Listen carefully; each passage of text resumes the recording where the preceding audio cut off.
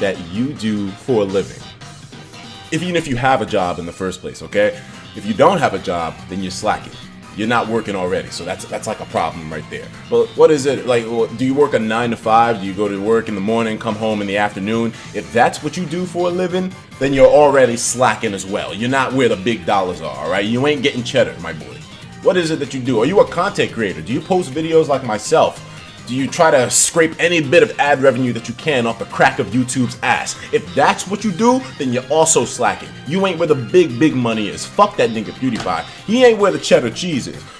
I'm gonna give you the information. I'm gonna give you the breakdown right here, right now, my boy. You wanna know where the big bread is? It's in the hacking scene. I'm gonna tell you, Nintendo reportedly is paying hackers 20 grand to hack the Nintendo 3DS. That's 3 more zeros after that. In one payment, my boy. Hopefully, you know, we're talking that. When we talk 20 grand, hopefully we're saying after taxes. But I mean, that's still a crazy amount. Just for scientific purposes, let's break that down real quick so we can totally debunk that your job, my job, or any other job equates to the hacking of the Nintendo 3DS for 20 grand per hack. Hopefully that's the way it goes. Let's see for a second here. So 20 grand. Let's say that it'll take you 6 months of hardcore training to be able to hack the 3DS to the extent to discover the exploit and patch it up for Nintendo, right?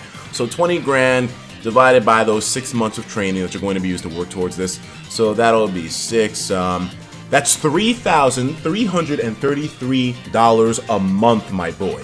That's serious money. No matter, I don't give a damn who you are.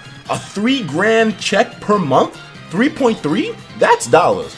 But now let's go even further. If you were working, like, say, if you're trying to treat this like a full-time job in a sense, like full-time hacker, that would be, full-time would be, what, 40 hours a week, and that would be 160 hours a month. So let's divide 3.3 grand by 160 hours a month for full-time. Nigga, that's that's $20 a fucking hour, my boy. 20 an hour. Just to hack the Nintendo 3DS?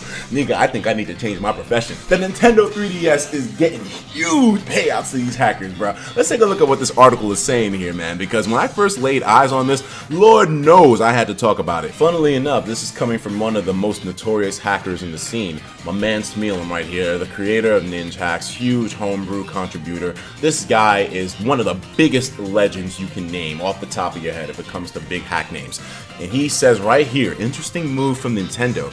They now have a bug bounty. If you're unaware, this is something that a lot of gaming companies and other companies in general usually do to promote them finding ways to patch up exploits or other kinds of hacks that are available on their system, or not even hacks sometimes, just bugs and crashes and random unwanted variables. They pay these hackers to go in there and tinker with it. Google has one too, and Google be paying out some big bucks too. I mean, these niggas be paying out like 50 grand if you discover something that's serious, so I'm saying that's where the cheddar is. If we take a look at this, I haven't actually looked at this for myself too, but the title alone was just enough to make this so insane in my own head. Like, oh my god, 20 grand per, like, I wonder how it goes.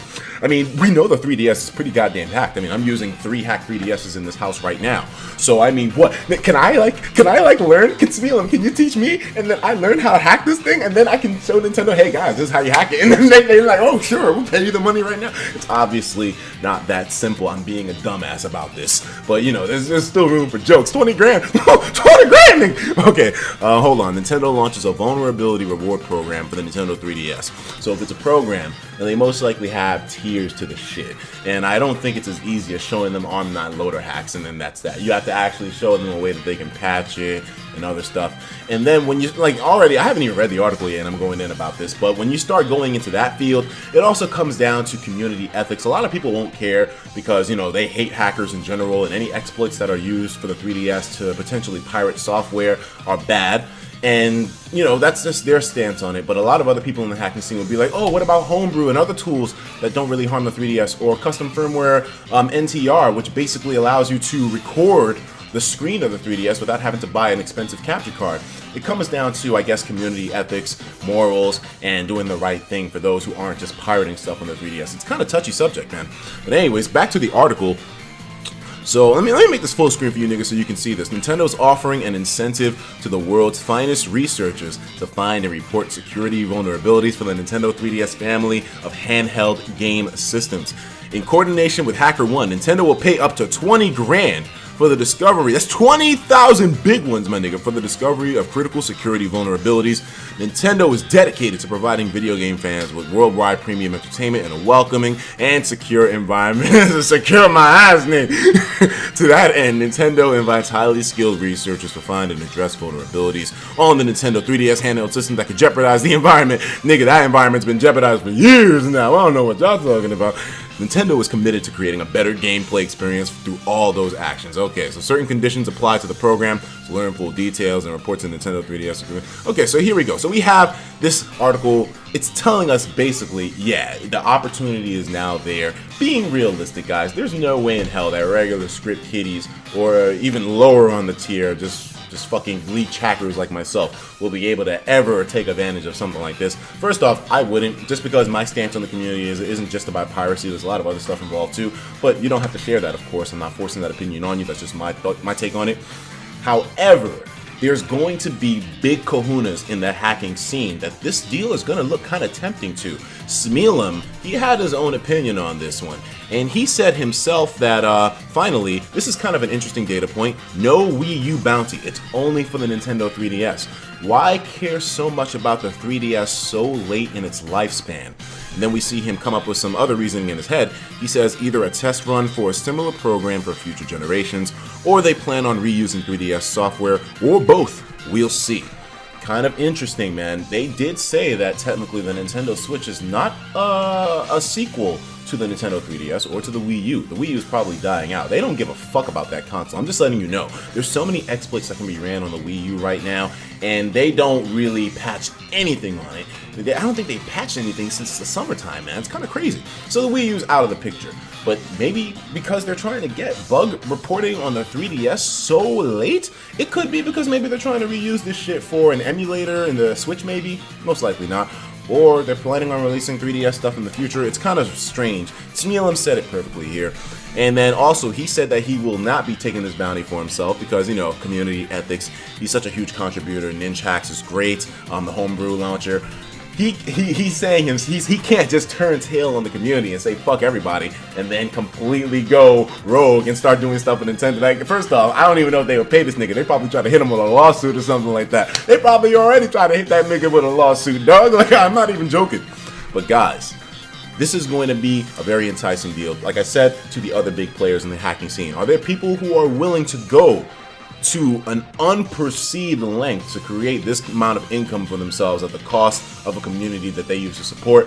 You know that's what Nintendo's trying to do. They got the money out there right now. They're like, come on, you know you want to get it. Just show us how to patch that bullshit that you made on our 3DS before, and you are living large, my boy. I said you needed 6 months of training to get this, but if you're already a master at hacks and discovering exploits like this, creating exploits, patching up exploits, then you've got a pretty goddamn lucrative future if you're trying to side with Nintendo. It's a little bit of a... oh man, it's kind of spicy. It's kind of controversial. I wonder what niggas are going to do. Anyways, guys, I want to know what your stance is. Now, if you were a hacker with the ability to truly go into the 3DS's innards and exploit everything, show Nintendo the way, would you, and not only that, but you actually made a bunch of programs, software, and other assist tools to help the community out to hack their 3DS, to run custom firmware on it, would you suddenly turn tail and go with Nintendo to make all that big bucks, or would you stay true? It's not necessarily me trying to make you feel bad, but I'm curious, man.